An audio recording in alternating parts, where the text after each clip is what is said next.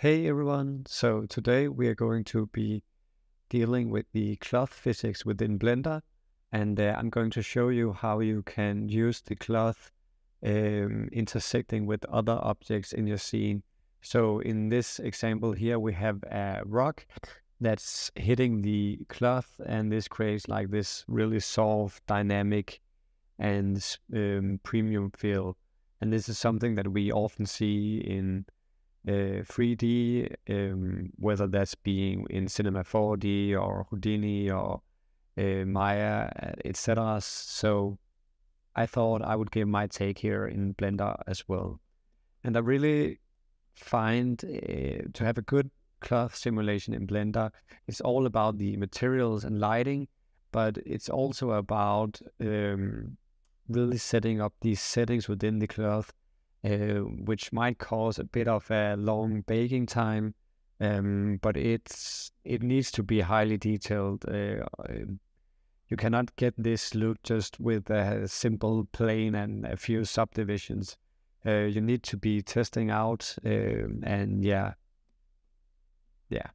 So let's just get straight to it. So actually, this setting here, before I run this one through with you guys, I think it will be easier if I started with a much simpler setup.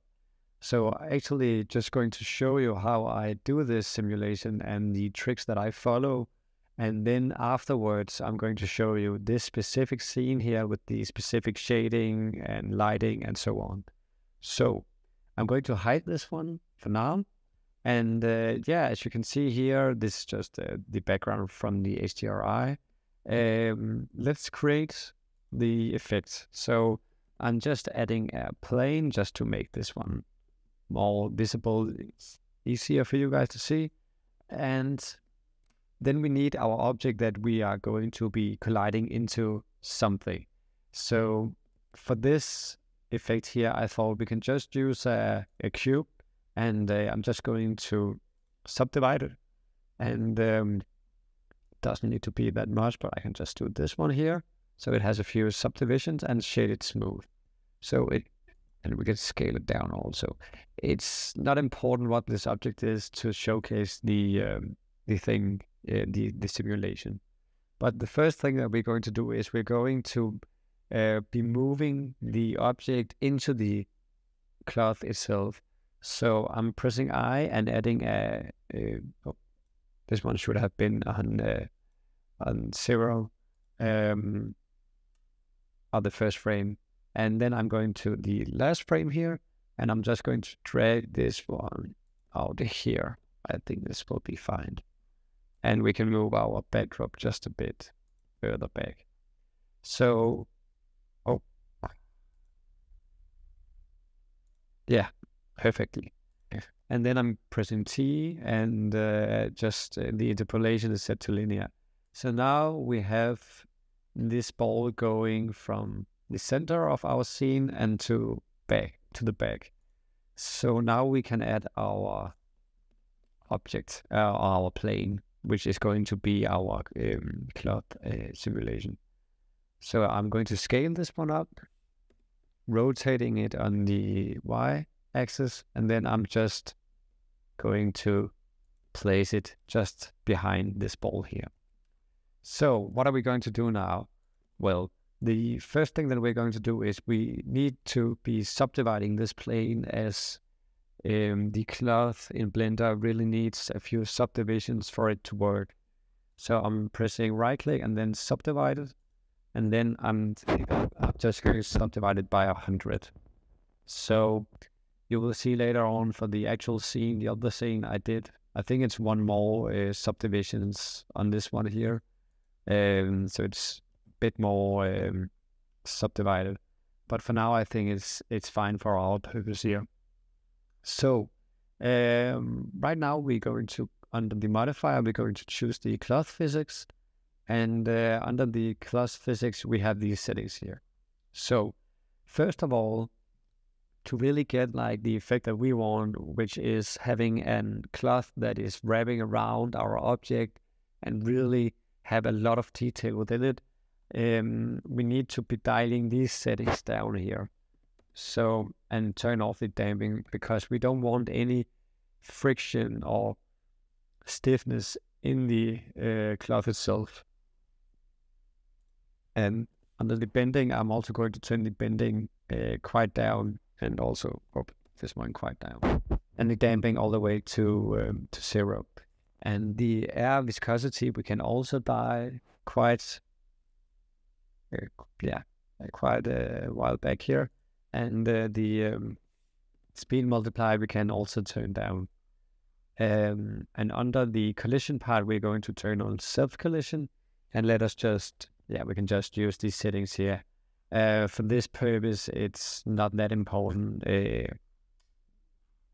like with the collisions quality and the cloth quality, because we're going to be dialing that up for the final render. But under the field weights, we're going to turn gravity off so it doesn't fall straight down, but it stays in place. And now I actually think we are about there to bake down to the 150 frame, which match our timeline. And the last thing that we need is that right now the object itself will just go through the plane, but we need to be adding a collision to this object here so that it collides with our plane here. And actually, I want to turn I think it's under the collision, the distance I'm going to dialing down also, so that the object gets closer to our cloth before it interacts with it. So I think right now we can actually try to bake this one out and see what it looks like. So it goes fairly quickly, as you can see, and that's because it's not that heavily subdivided, and the quality settings for the cloth is not set that high. This baking is going to take a lot longer for the actual scene that I have showed you in the thumbnail, and the one that we're going through later in this tutorial. But yeah, let's see what this looks like. So if I hit play here, you can see that actually it looks fairly nice. Our object here is interacting with the cloth, and it looks realistic and really nice. But as you can see, it's almost like someone is catching the ball, and this can also be the effect that you want. But I would really like to have the cloth surrounding the ball itself here. And so how are we going to do this? This is one of the tricks that I wanted to show you. I just delete the bake. Using a force field, and the way that we're going to be using this force field is that we're going to be using it in a negative direction, which means that the cloth will be attracted to the center of the force field. And we can dial this one down a bit, and just turn this one on, just like this. You can experiment with the size of the force field, and then it's going to be set to negative.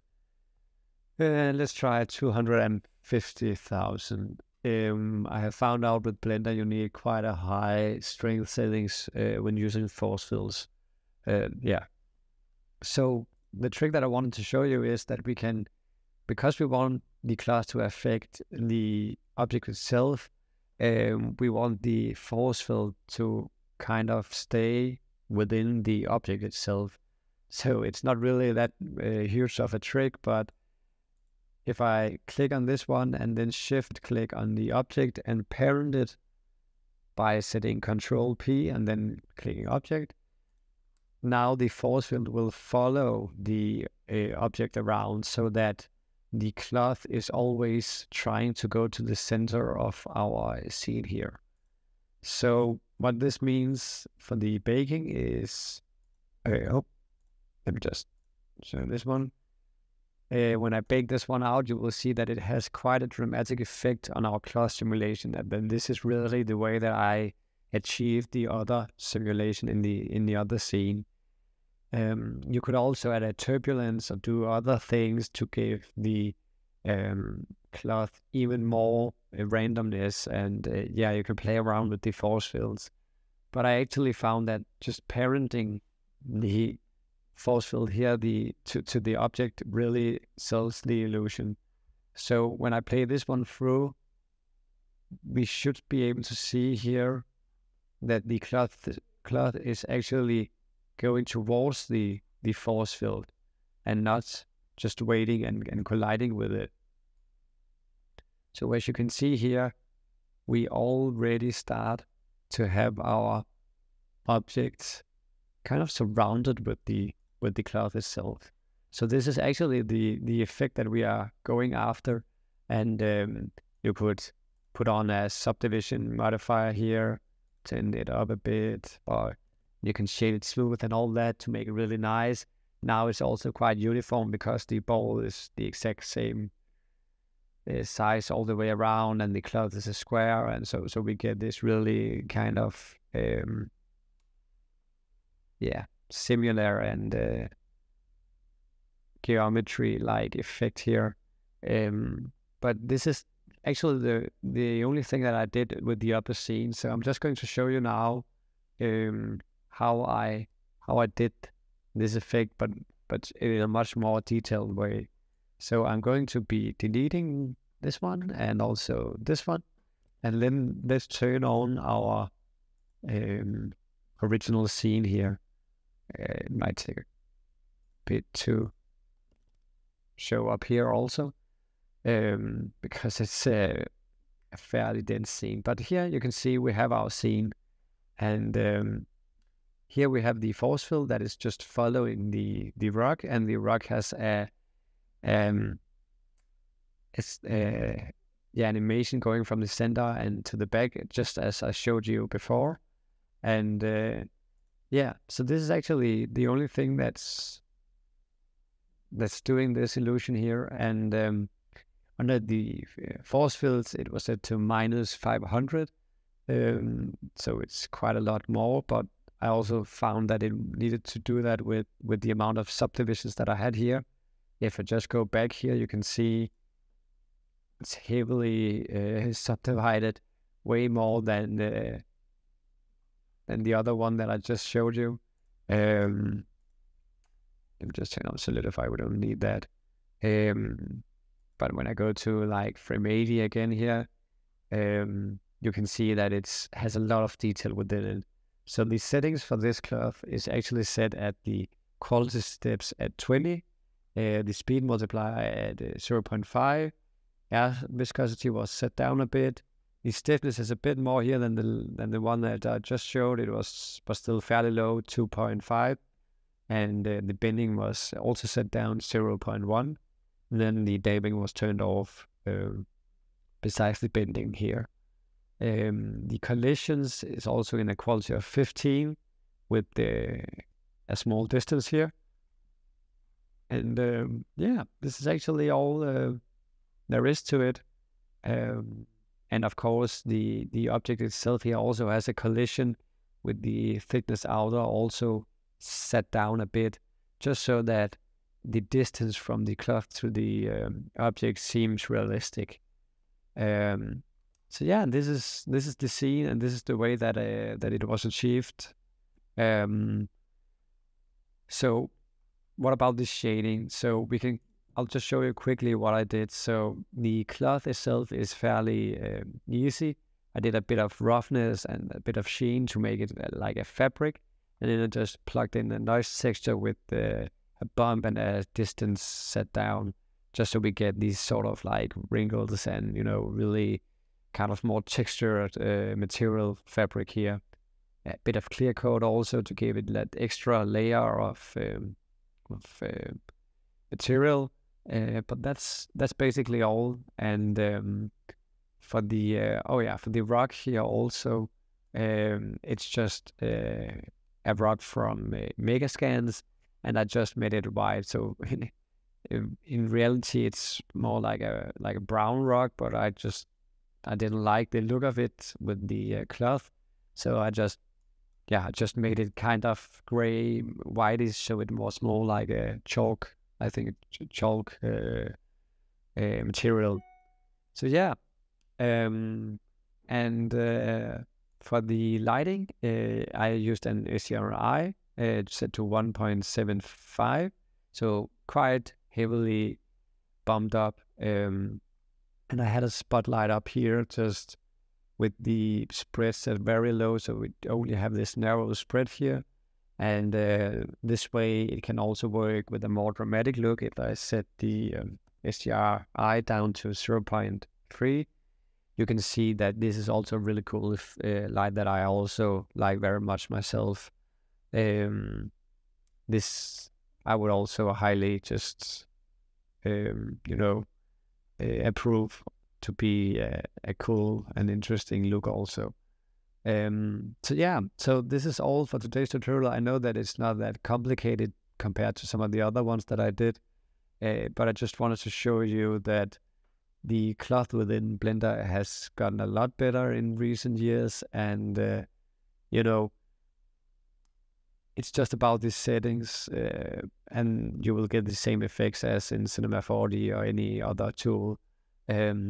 Just a lot of subdivisions, a lot of tweaking and experimenting with the settings, and you will get something that looks quite nice, just like this, and realistic. Just remember the small details. That's what makes this one realistic, with the cloth and with the stone and the colors, the white and the purplish color here. I think fits very nice with the scene. So yeah, so that's all for today, and a massive thank you to the patrons out there. You remember that you can always write me on my Patreon, and you will get the project files from all of these YouTube tutorials. And also just leave a comment down below and hit that like and subscribe button, and if you want to support the channel, that's the way that you're going to do it. So I'm happy for anything you guys can do to help out the channel, and I will try to see if I can put out even more tutorials that I already aim. I've been a bit sick for the last couple of days, so that's why I haven't been that active. You might also notice that on my voice today, but I'm back now, and hopefully we will go through a lot more tutorials in the future. So thank you for today, and see ya. Bye.